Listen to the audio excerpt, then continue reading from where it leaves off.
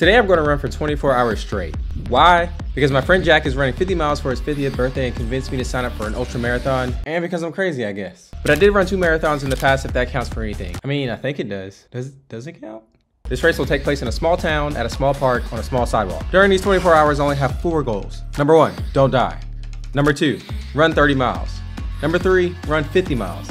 Number 4, don't die. The course is only a 0.59 mile circle, which means that in order to get 30 miles, I would have to run 51 laps, 85 for 50 miles. And if I'm feeling all extra and whatnot, I have to do 105 laps to hit 62 point something miles or 100 kilometers. The race starts at 8 a.m. on Saturday and ends at Sunday at 8 a.m.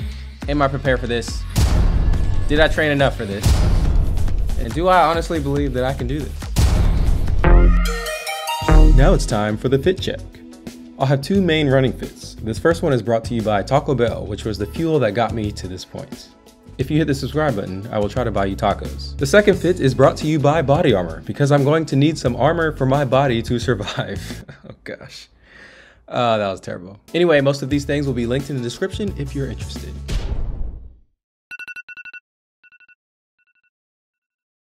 At the lights, turn right onto NC 210 West. Man, I woke up at 4 o'clock this morning and couldn't go back to sleep. So here I am, an hour and 45 minutes before my alarm went off, but it's okay. It's okay. Current feeling right now, I'm nervous, I'm excited, I'm tired, but we're gonna get through this.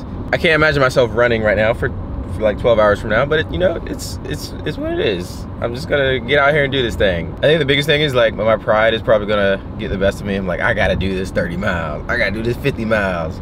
Yeah, because I told people, at some point I know I'm gonna like have to just listen to my body and just realize that, bro, you need to stop. So I got to the park around 7:10 a.m. and met up with my guy Jack, who had a nice tent set up along the course.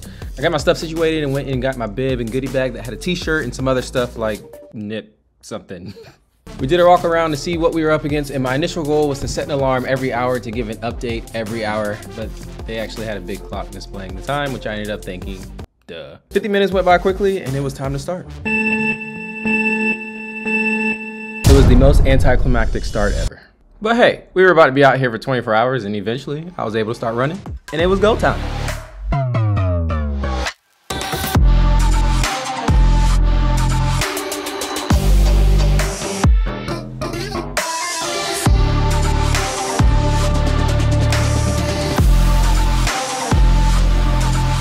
One hour in, 23 more to go.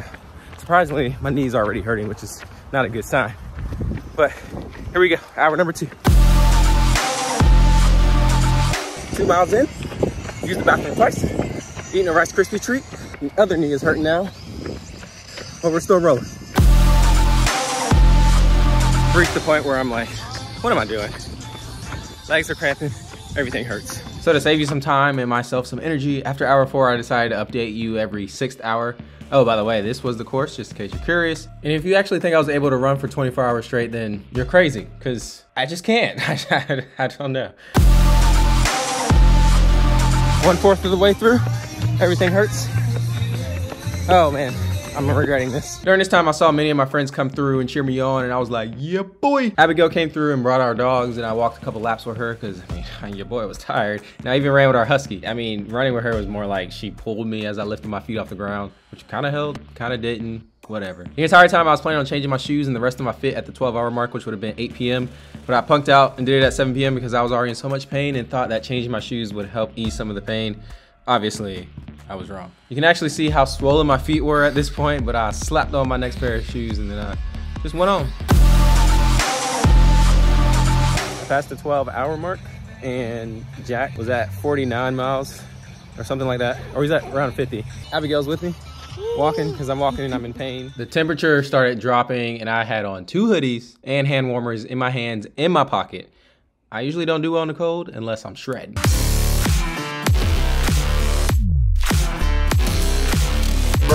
Jack and I also discovered that you could totally hit the 100-kilometer mark, grab your medal, pack your stuff up, and do the dash. 14 hours in, and it is so cold. Everything hurts so badly. I want to quit. I want to give up. But here I am. I got, I think, a little over 10 miles to go before I get to 62. but I'm walking. There's no way. Yeah, I was miserable. My feet were swollen, my shins were hurting, my legs were on fire, my brain was gone, my dreads were falling. Nah, they weren't really doing that, but every step was a painful step closer to my goal, and it was really hard to record myself. But I promise you, this is exactly how I felt towards the end. I'm on the last lap, about to get my 100K medal, 62 miles.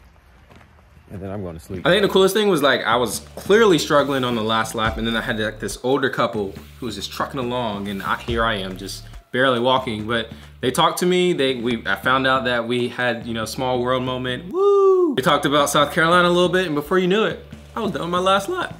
I ran my 60th marathon. No, you're good, no, you're fine, you're fine.